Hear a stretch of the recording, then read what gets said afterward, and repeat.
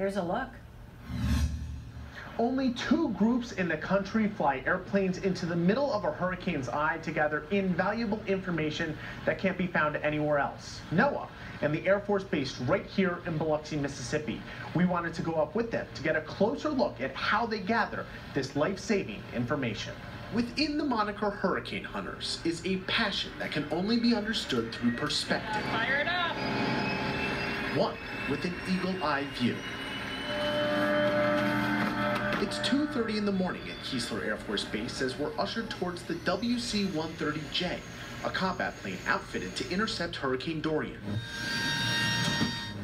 It's more than a 2-hour flight to get to the eye, so things start slow. Drop zones, the instruments that will measure Dorian, are tested, and it gives us an opportunity to talk with Casey Densmore. He is the only member of the U.S. Navy aboard the jet.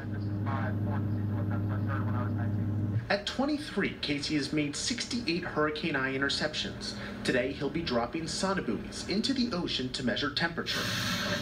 Dorian's source of power. The hurricanes draw their energy from the ocean and expend that forms of more powerful winds. About 20 minutes from the eye, and the first sonobuoy is dropped. That allows us to head to the cockpit as we get ready to make our first interception. What you're looking for in general is the center location and pressure. And Major Ben Blair is one of 3 pilots that will lead us through to this.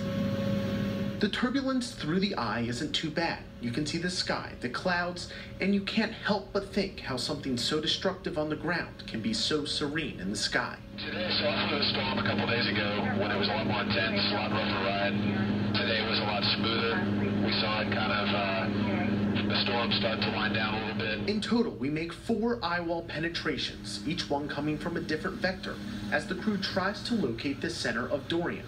By plotting that, they can understand the hurricane's track. The mentality is you don't pass up, you don't leave until everything's done. On this day, that means 10 hours in the sky before we head back to Mississippi, and the next crew gets ready to intercept Dorian once the call from the Hurricane Center comes. Yeah, it's a cool feeling knowing that we're part of that puzzle and getting all the data to the folks who need to know. I can tell you from being up there with them, seeing the pride they take in their work is really something to witness. Coming up later tonight on NBC6 at 11, get a closer look as we talk to a pilot and what drives his passion in the sky.